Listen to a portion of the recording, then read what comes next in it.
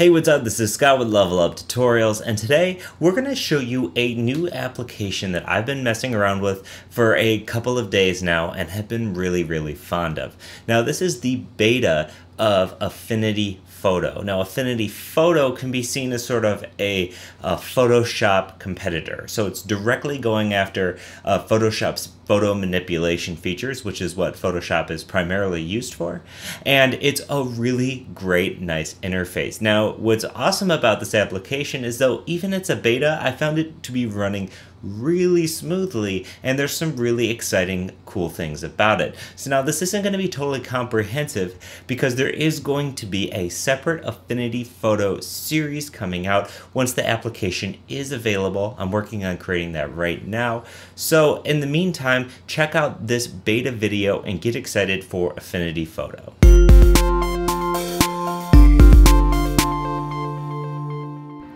So this is Affinity Photo.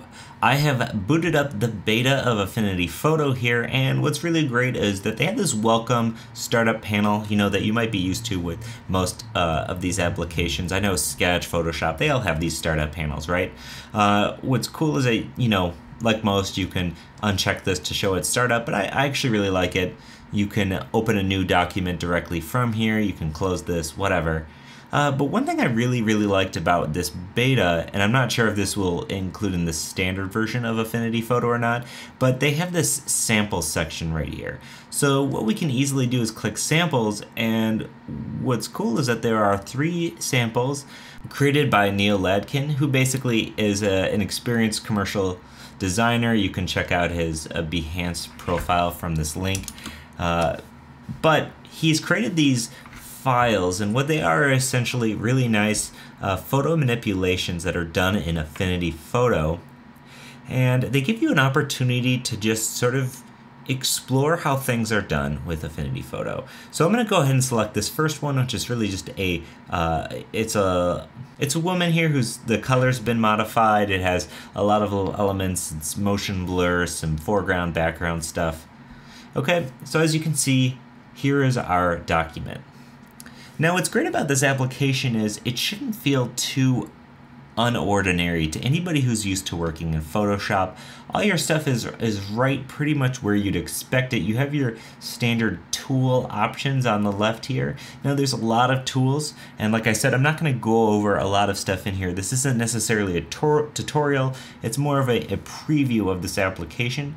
But as you can see, the stuff that you're used to being here is here, you know, our flood tool, our paintbrush, our eraser, dodge, and as you can see, you can get more options just by clicking and holding, which should be something that you're totally used to. I think that might be my favorite part about Affinity Photo is how right at home it feels for those who are used to working a lot in Photoshop. Things just feel comfortable and sort of where they should be.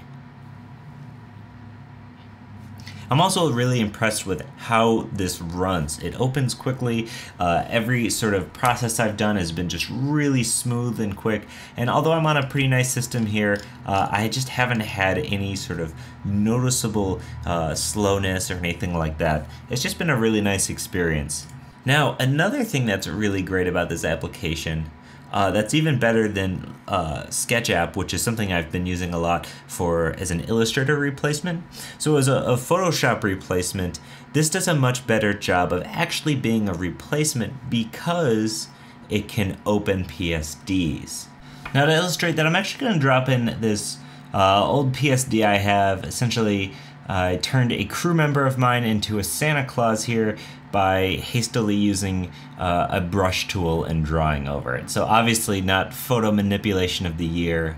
I did all the painting in one layer, but as you can see, the layers, which are over here under the Layers tab, they came in just as they were in Photoshop. We can, you know, obviously deselect this layer here, which is all of our paintbrush. So as you can see, it handles PSDs just fine. Okay, I'm not going to save this. And let's come and check out this. One of my favorite things about this application is just how they focused on things that make your life sort of easier. For instance, let's say we want to see this rose petal. We can double click the thumbnail here and it zooms us directly to that particular rose petal. Likewise, we can select any of these little thumbnails and it's going to take the viewport and fit it to the size of the thing that exactly we're trying to see. Now another little thing I like is that in the blending modes, which are what you would expect, right? We actually have a really neat thing here, which might not seem like a big deal, but I've already found myself really liking it. When you hover over the blending mode, you're getting a preview of what it's actually going to look like. So no more essentially checking through blending modes to sort of find the exact fit you're looking for. I know a lot of times you know exactly what you want for blending modes, but sometimes it's really nice to see this preview and just sort of get an idea of maybe what the difference might be. It's also a nice tool for educating the difference between these blending modes, right? As you can see, some of them are just a little bit different. So obviously darken and darker color just have a little bit different. And so going between these two, it could be really super nice to have that preview there. Other than that, layers are something what you'd expect in Photoshop.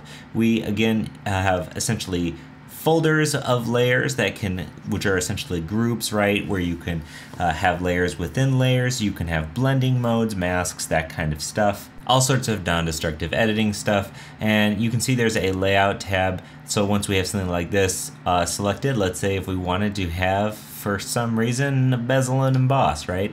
Obviously you wouldn't want to do that, but if we want to throw a bezel and emboss on here, we could have this and emboss this photo. But as you can see, it's affecting the current layer. So like I said, this isn't a in-depth on Affinity Photo, but it should give you a nice idea of just how capable it is. There's a lot of really nice features in here. The interface is great. Everything feels snappy. And even for a beta, I haven't found a whole lot of issues that I've had with this. You can even browse stock photo sites directly from the app. Using this beta gets me really excited for the full version that's going to be released. If you check out their website, which I'll put a link in the description, you can actually apply for the beta yourself. So you can watch some videos on just how cool Affinity Photo is and what some of the more important features are here. Now, I haven't seen if there's any pricing information yet. However, their other application, Affinity Designer, which is a vector arts application that's also very nice, is selling for $49 US. So I can't imagine this application is going to totally break your bank like a lot of Adobe products. Well, you're not paying for a subscription or anything. So honestly, I can't wait for this application to be released. I'm going to be a day one purchaser. And as long as things keep going the way they're going with it, I have to feel like I'm going to be making a full-time switch to Affinity Photo. Now, obviously, it isn't part of my daily workflow yet, so I don't know if that is going to be the case, but I'm really liking it. And I already find myself wanting to use it all the time. So check out Affinity Photo. Like I said, I'm going to post a link to this page where you can sign up for the beta. Hopefully you can get onto this beta. So check it out. I can't wait to do a series on Affinity Photo. As always, this is Scott with Level Up Tutorials. If you have any questions or comments, leave a comment in the video or hit us up at Twitter or Facebook at Level Up Tutorials. We love to hear from you. Thanks for watching, and we'll see you in the next one. Bye.